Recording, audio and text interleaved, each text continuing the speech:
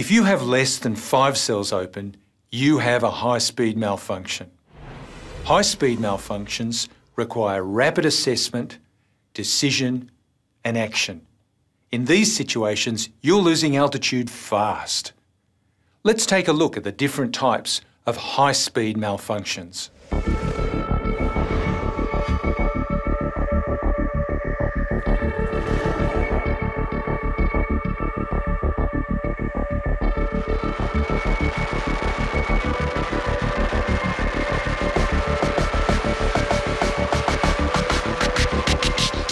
The cause of a hard pull is where you cannot deploy your pilot chute on the first attempt.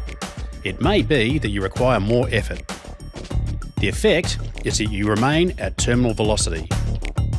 The remedy is to confirm your grip on the pilot chute, dig your elbow into the side of the container and attempt to lever. If you still can't get it out, commence your emergency procedures immediately. Do not sacrifice altitude.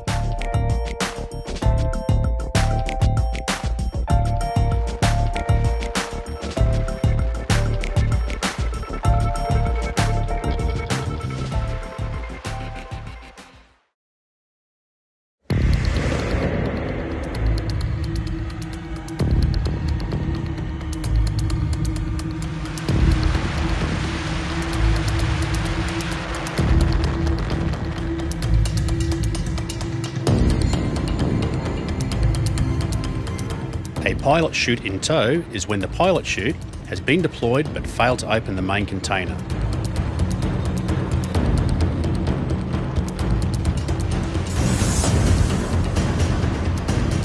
The effect of having the pilot chute towing behind means that you are still at terminal velocity.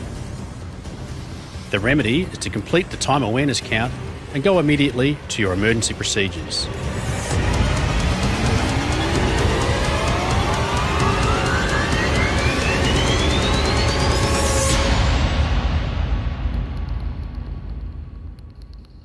For a long time, my biggest fear was a pilot chute in tow, because for some reason, whether it's an uncocked pilot chute or it's a closing loop that's too tight or a misrouted bridle, I've got a pilot chute towing out there behind me, and there's not really a lot I can do except cut away and then deploy a reserve out past it.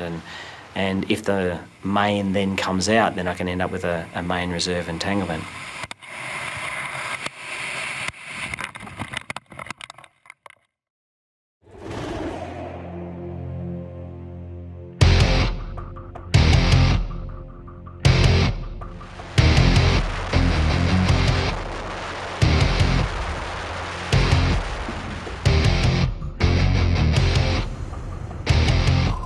The cause of a total malfunction is where the main deployment handle cannot be located or deployed.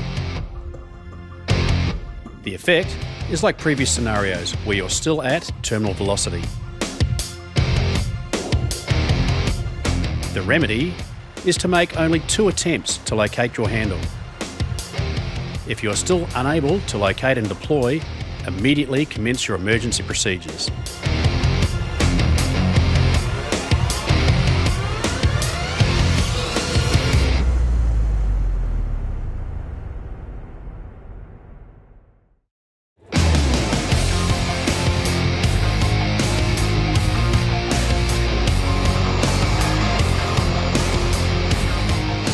The cause of a bag lock may be that the lines have wrapped around the bag during deployment, or that the mouth of the bag is locked off. The effect is that you're still at terminal velocity and could also be in a feet to earth attitude, which increases your speed. The remedy for a bag lock is to complete the time awareness count, then go immediately to your emergency procedures.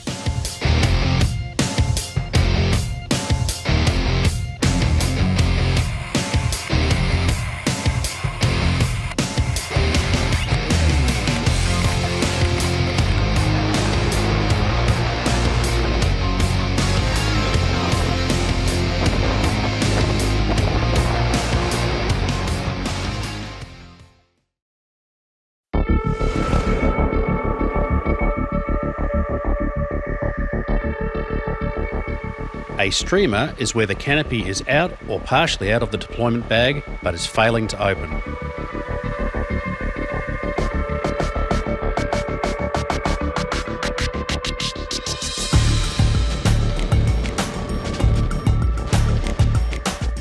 This can be caused by physical damage, uneven line deployment and entanglement, or even a slider hang-up. The effect is a feet-to-earth attitude and a high rate of descent. Also, the slider may not be visible or rectangular in shape.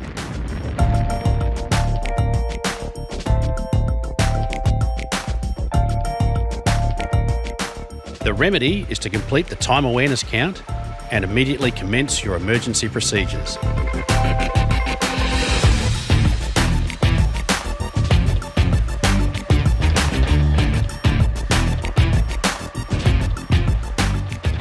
As with a bag lock or pilot chute in tow, your count will allow you to maintain time awareness in a high-speed malfunction situation. If you reach the end of your count and you're still travelling at terminal velocity without a normal deployment, you should initiate emergency procedures.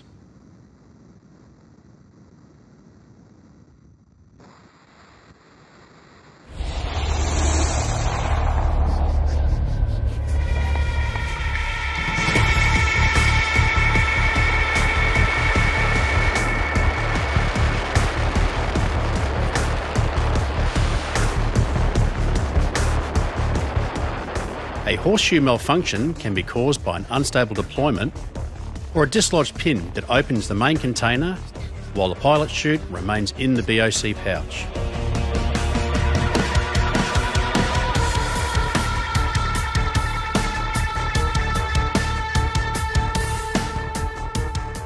One possible effect is the bridle becoming entangled with the jumper.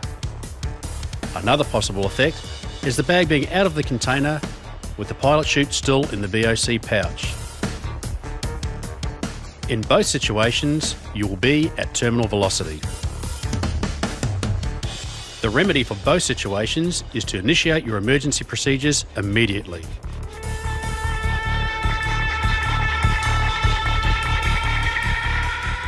The other big high-speed malfunction that I've always been worried about is a horseshoe, which again, I've got my main connected to me in two places, and cutting away may not disconnect that from me in both those places, and deploying a reserve then also means that the reserve has to get out past that main and hopefully not get entangled and end up with a main reserve and entanglement.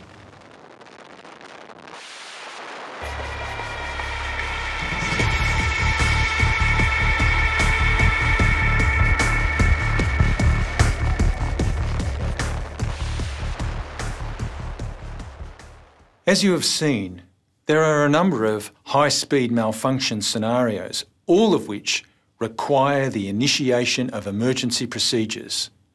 Remember, you don't have time to analyse or fix the problem. You need to act immediately.